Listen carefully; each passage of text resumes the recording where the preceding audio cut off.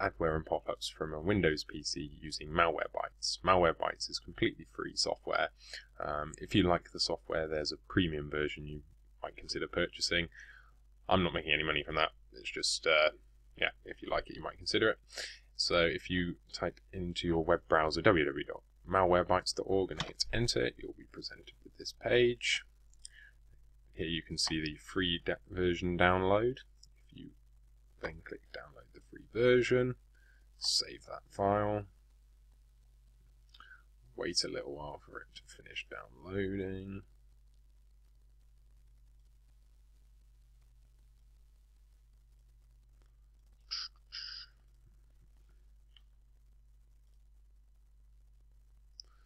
And then click on the file to install it. Are you sure you want to install the file? Yes, we are. We're going to allow the program to make changes to our computer. I speak English. Then you can run through the install wizard. Yep. I accept the terms. Changelog. We'll keep everything on default settings, and the program will now install.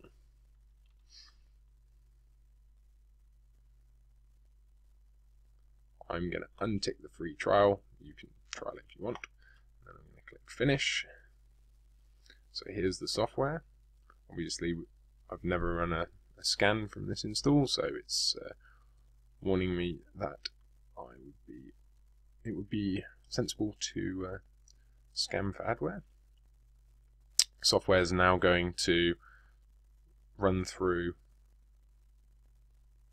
a range of tests and checks for any adware. Let's see if it detects any problems with my system.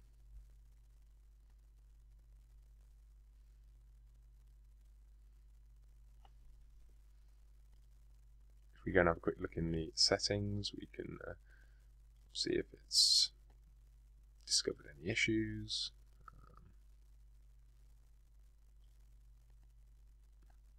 So you can change the update settings, how often it's going to update.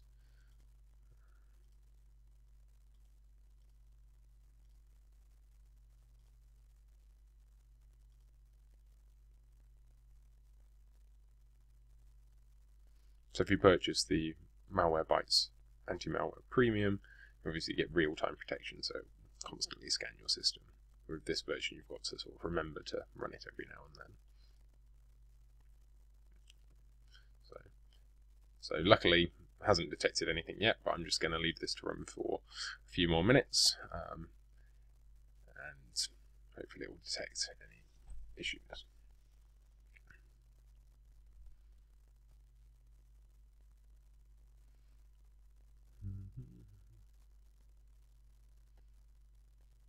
So at Computer Repair Cheltenham, if you have any issues installing this software, feel free to contact me and I can run these tests for you, or I can come over on a semi-regular basis just to give your computer a check. Hopefully you found this video helpful.